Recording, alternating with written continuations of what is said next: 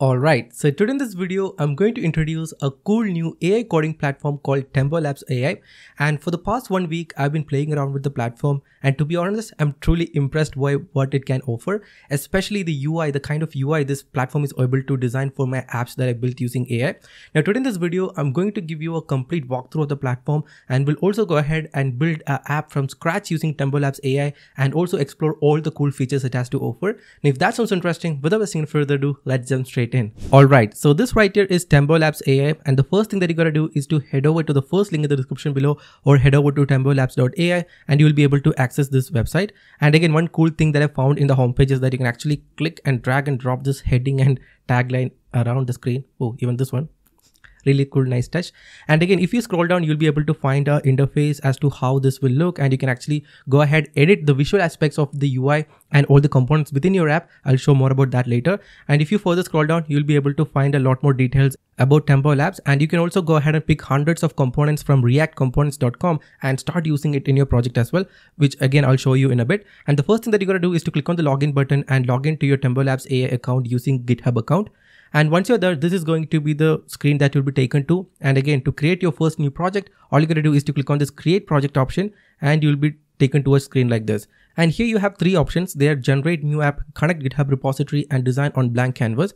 Now, since we are interested in creating a new app with AI from scratch, I'll go ahead and select this option. If you want to connect to an existing GitHub repo, you can do that, or also design on blank canvas.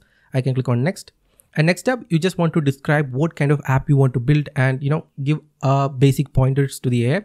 So in this context, let's say I want to build a AI powered voice note taking app where I can just go ahead and speak whatever stuff I want to, and the AI will go ahead and transcribe it and then summarize it and show it as a note. And we can go ahead and access previous and past generation from the history section. So that's the kind of app that we're trying to build. So I'll go ahead and say an AI powered voice note taking SaaS.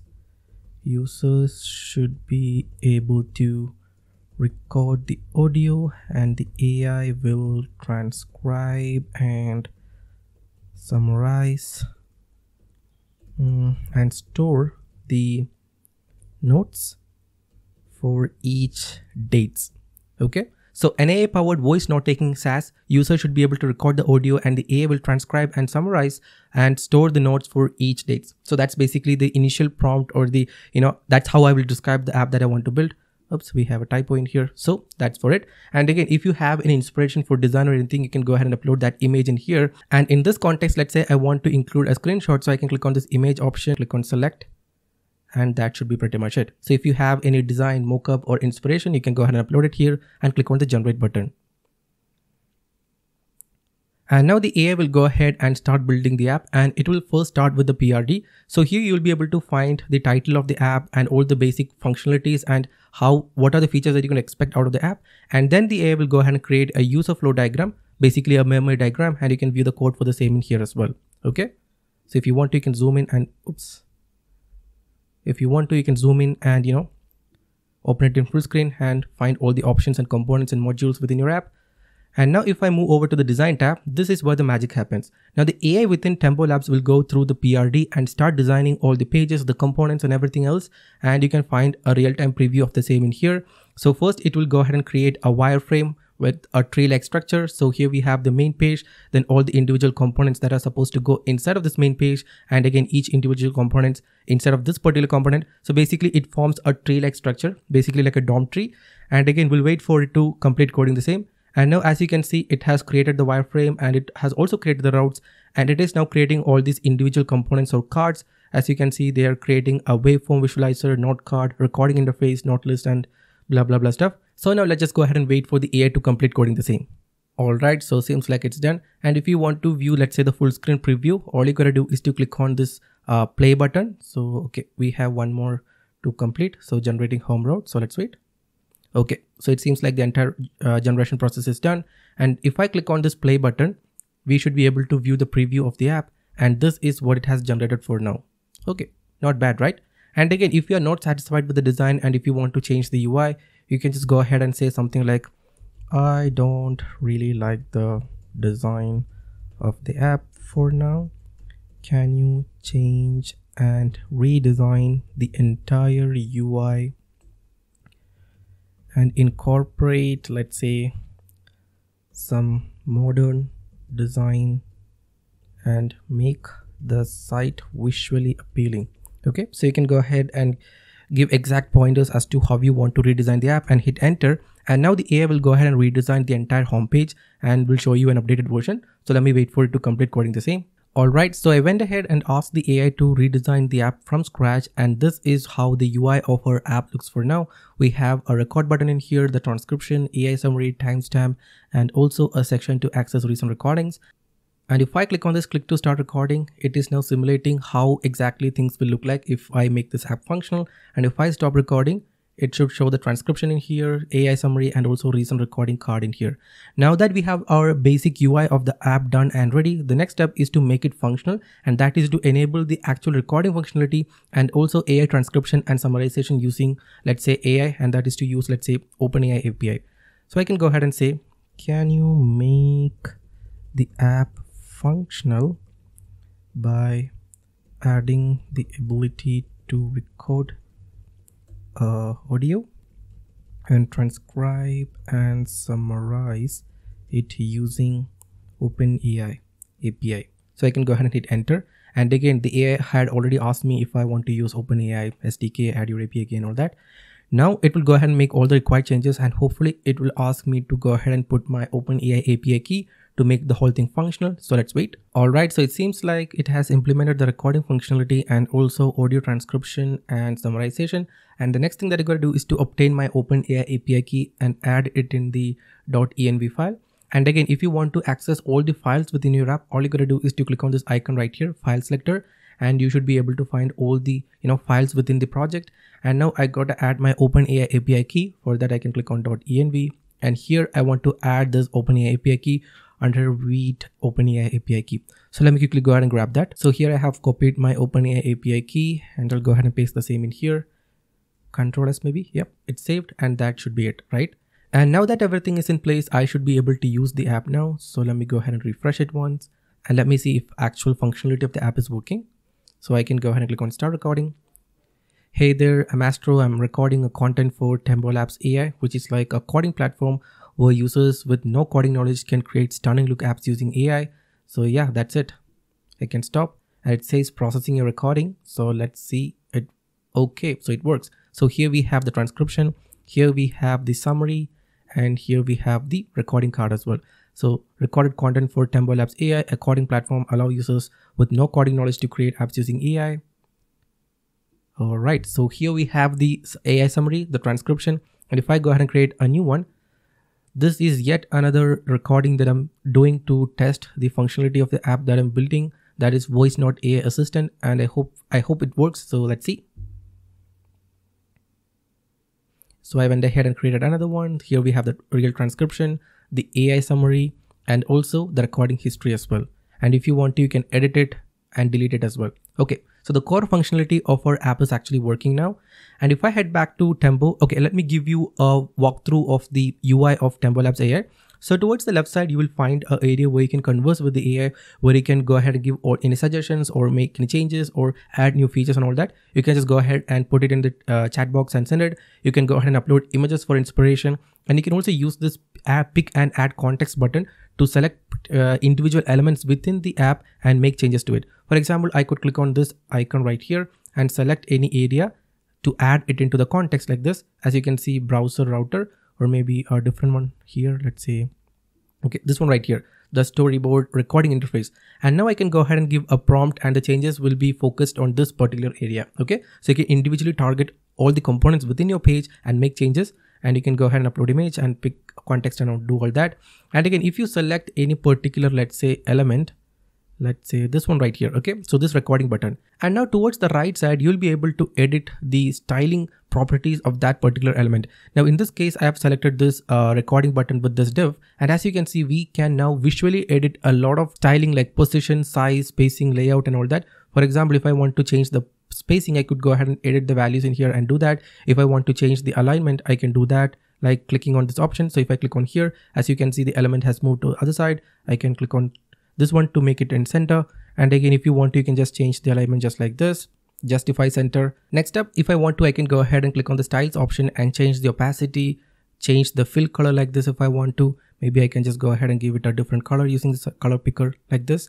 For now, I'll keep it as white. And if you want to, you can go ahead and change the border radius, rotation, border. And if you select this text option, you'll be able to change the font weight, size, alignment, and all that stuff. Okay. So if you want to, you can actually use this like a real design tool. So it almost felt like I'm using Figma to create like a real app. So I can go ahead and target individual elements and adjust the styling of it from the options towards the right side. So that's how we visually customize your app. And again, if you move over to the code section, you'll be able to view the code of any elements. You can select any components like this and view the code for the same.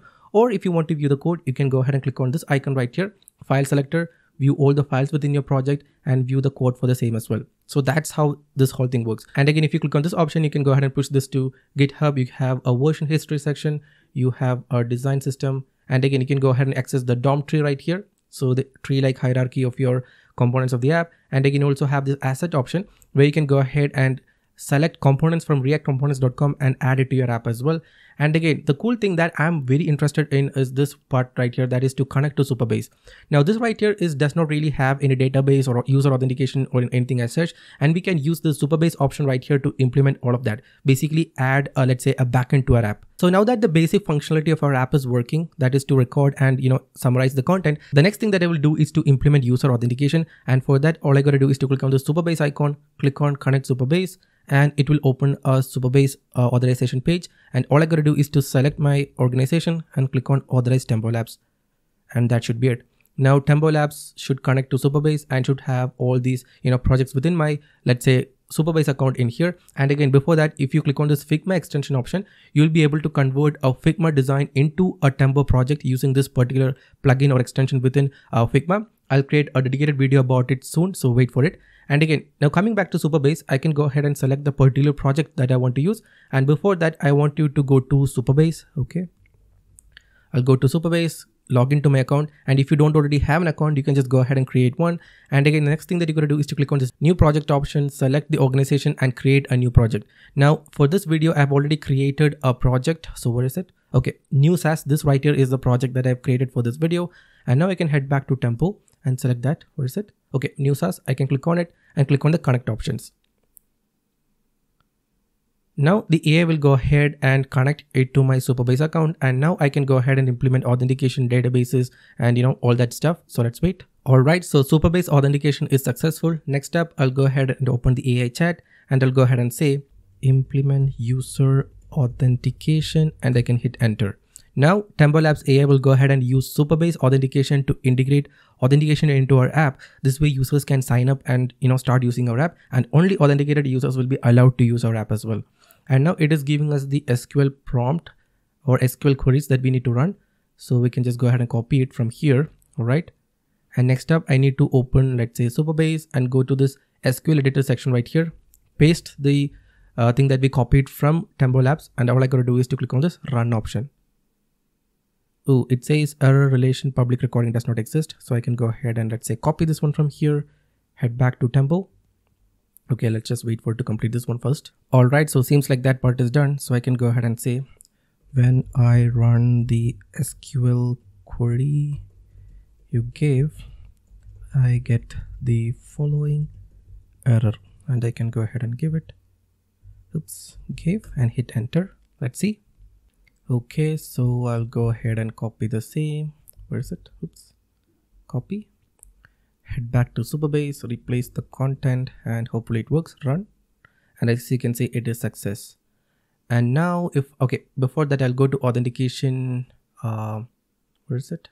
Sign in, sign up. And auth providers, select email and make sure to disable this option that says confirm email. Otherwise, you'll have to set up SMTP and all that kind of stuff. So we don't want to get there. Now, I guess authentication should be working. All right. So when you try to access the app for the first time, you'll be taken to this login page. This means the main functionality of our app is behind, it's a protected route. So only if you sign up for a new account, you'll be able to use it. So I can click on sign up, put my email in here, password, click on sign up. Oh, account created. So yep. And if I come over to here and click on users, I should be able to find my new user account. Oh yes, there you have it. Provider email, my email, and yep, I have now successfully implemented user authentication, and I played with that, visual editor, and now my UI is broken. So let me go ahead and fix that real quick. So I went ahead and fixed the same, and as you can see, it is now clean and looks good. Now if I head over to Supabase and go to, let's say, table editor, you will find that we now have two tables. One is for recording and other one is for profiles. And every time now you create a new recording, it will be saved to database, meaning that all of will be stored in the database and you should be able to access it even if you refresh the page, right? So let me just go ahead and really try it out. Hi there, this is a test audio that I'm recording to test if the functionality of the app is working as intended. It says processing. Let's see. Oh, there you have it. So here we have the transcription, AI summary, and also recent recording. And if I head back to Supabase and click on recording, yes, there you have it. So we have that entry in here, and now pretty much everything is working, right? Next up, let's say I want to create a landing page for my app showcasing every cool features it has to offer and, couple of explanation about our app. So I can go ahead and say create a stunning looking landing page for my app and hit enter. So let's give a open-ended, prompt, and let's see what AI does for us. All right, so it seems like it's done and it has created the landing page for us. So if I go ahead and refresh, so this right here is the landing page that the AI has created for us. So we have a couple of cards in here, a hero section. We have, interactive demo, which does not seem to work. And if I click on the try it now button, it should take us to the, let's say, our app. And now let's say I want to add, let's say, a navigation bar. So I can go ahead and say add a nav bar to the landing page and add a couple of dummy links and sign up and get access button. So now let's just go ahead and wait for the AI to create the navigation bar and implement the same on my, let's say, landing page. So let's wait. All right, so the navigation bar is implemented. I went through some errors, so I just went ahead and asked the AI to fix it. And this is how the nav bar will look like. So now we have some dummy links, get access button, sign in button, a hero section, a couple of cards, and all that stuff. And again, if I click on the get started button, it should take me to the app section. Here we can go ahead and record the content, see the transcription, recent recordings, and all that. Maybe if you want to add, let's say, a sidebar in here, or maybe let's say a navigation bar to the top, you can go ahead and do that. And this is how simple it is to create an app using Tembo Labs AI. And if you want to make any further changes, you can go ahead and give all that instructions in here and make changes exactly like the way you want. Next up, I went ahead and asked the AI to add some gradient colors and all that to our app. And seems like the changes are live, and let's see. So we now have this gradient text in here and also accent colors to the behind. So yeah, that's how you build an app using Tembo Labs AI. So as you saw, this is how simple it is to create an app using Tembo Labs AI coding platform. And it's pretty simple. All you gotta do is to give all the requirements that you have, and the AI will go ahead and write the code for you, do all that stuff. And since Tembo Labs has integration with Supabase, you can go ahead and add a real database, authentication, and all kind of backend functions as well. So that's pretty much all I wanted to show you in this video. And to access Tembo Labs AI, all you gotta do is to click the first link in the description below, and you can head over to their website, log in with your GitHub account, and start using the platform. And they also have a generous free tier as well. So if you want to check out, the app and how it works and all that. So yeah, that's pretty much all I wanted to show you in this video. I hope you guys found this video useful. If yes, make sure to subscribe, and I'll see you in the next one.